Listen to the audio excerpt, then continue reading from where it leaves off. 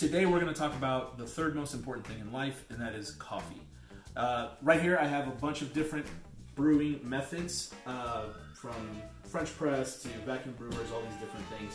But the point of today's video is to show you a quick way, because you're going to drink good coffee if you're going to drink coffee, and you don't want to ruin good coffee by putting it in a just regular old coffee brewing machine like Mr. Coffee or something like that. So first thing is have good coffee. So go to your local gentrified area of your town or city and find where they're brewing, where they're roasting coffee themselves, and buy some freshly roasted coffee, preferably within a day to about a week.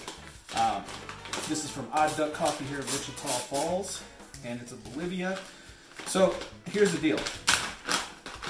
You can measure things, you can be real precise and anal about this whole thing, but if we're just going to do something before a workout or in the morning, and you want to have a quick routine, this is the way to do it. You can use all these other fancy methods and get real precise with things when you have a bunch of time or on the weekend, but as I've done this longer and longer, every morning I just wake up and do this exact process. So you'll need a little bit of equipment. First thing is you need a decent mug. You'll need a pour-over device of some kind. This is a Hario, I believe. Find it on Amazon. But this one has a mesh filter, so you don't have to put paper in it. And then you'll need a grinder, or have them grind the coffee beans for you. And you need a way to boil water too. So first things first, this is about a 15-ounce mug, I believe. And the typical recommendation is one standard coffee scoop, which I think is 2 tablespoons per 6 ounces of coffee. So again, I'm not going to measure this.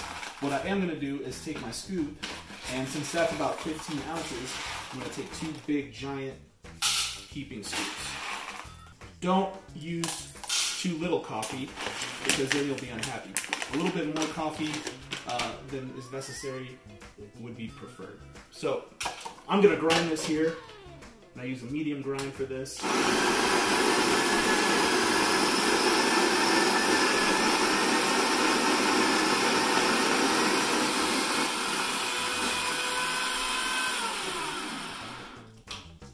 And to get the right amount of water, I'm just going to take my mug,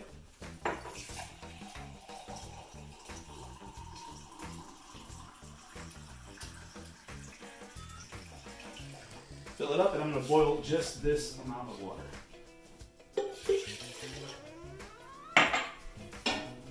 Now this is again a fancy tea pouring kettle type thing. There's a bunch of different versions you can get now. This one allows you to control the pour, but you can use an electric kettle, you can use a tea kettle, whatever. Just get the water boiling. Alright, so once the water starts boiling, water boils at what, 200 and something degrees, 212 degrees. Okay, now the water's boiling, it boils at 212 degrees, I think it is. So I'm going to take the water off and just let it relax for a minute. And then as I do that, I'll pour my coffee grounds in. If you're using a grinder like this, you'll have some static going on in there, so it'll stick to the sides. Just shake it around, bump it, whatever, so you don't get coffee grounds everywhere. Now, when I start pouring this, if it's good coffee, if it's freshly roasted, you'll get what's called a bloom. So first thing I want to do is just get all of the grounds wet. Don't yell at me because you read on the internet that it needs to be a certain amount of water per coffee. We don't care about that right now. We just want to brew some good coffee. So there's the bloom, and you see the grounds releasing some gas. So that takes anywhere from 20 to 30 seconds or so. I don't ever let it go 30 seconds, but I just wait until it stops kind of moving. And then your job's going to be to take all of this water and pour it over the grounds. Feel free to get real nerdy about your technique on pouring, but my rule is just not to pour it too fast. I want this whole thing to take about 4 minutes or so. Just let some of the water go through. Get all the grounds nice and evenly moist.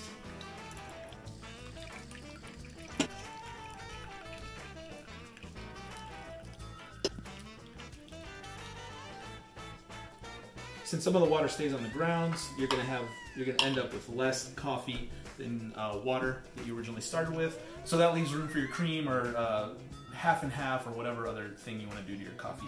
But that is it. You have a good cup of coffee in about 5 minutes, and you haven't compromised your integrity by using a automatic drip coffee machine.